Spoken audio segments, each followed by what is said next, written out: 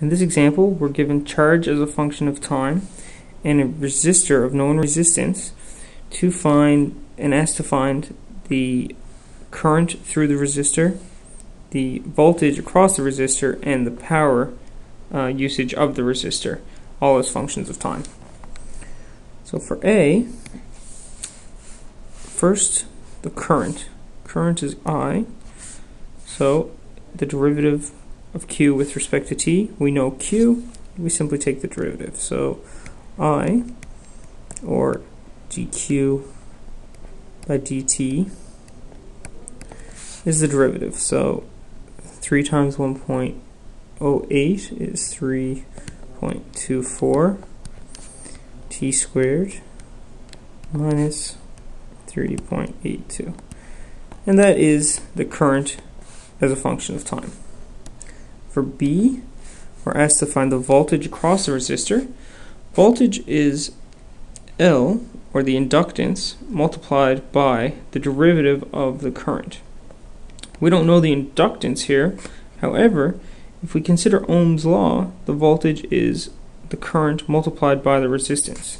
Since we know the resistance and we just found the current, we can use Ohm's law to calculate an equation for the voltage. So the voltage is going to be 2.85, which is the resistance, multiplied by I, which is 3.24 T squared minus 3.82.